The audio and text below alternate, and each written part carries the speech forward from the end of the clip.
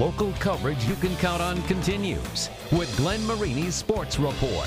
Sports coverage you can count on.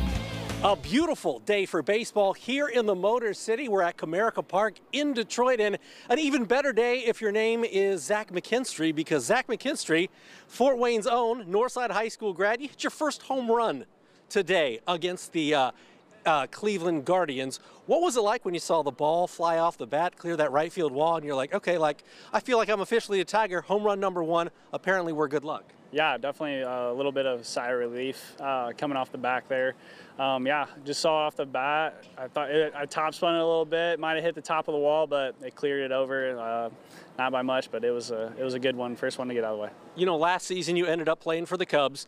Then on March 27th, Monday before opening day on Thursday, 3 days before opening day, you get traded to the Tigers. What has the last three weeks been like for you? Yeah, just a whirlwind with that of emotions, and I mean, coming back to the Midwest is awesome too. Coming back to Michigan is special for me as well. I won a championship here with Great Lakes and Central Michigan as well. Going to as a Chippewa, coming back is amazing. How do you prepare for a new season and then right at the end get thrown that wrinkle that not only are you preparing for another season, but you're doing it with another team in another city? How do you do it? Yeah, I mean, you just kind of go flow with the punches, and that's all you can really do, and make the most of it, have a good time, meet new teammates, meet new people, and enjoy the locker room.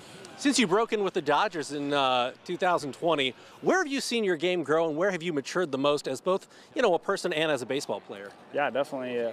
Just like the versatility part of it, playing outfield a little bit more, moving around, playing some shortstop last year with the Cubs, getting a lot of bats under my belt, and just attacking the pitcher. Now, you won a World Series ring in 2020, your rookie year. First season with the Dodgers. Dude, it's not supposed to be that easy. It's not supposed to be that easy, man. Where is that ringer now? It's with me all the time. I carry it, not to the field or anything, but it's always around me. And yeah, that's the goal, is to win rings. And I have a lot of them from the minor leagues, and make sure that they're close to heart.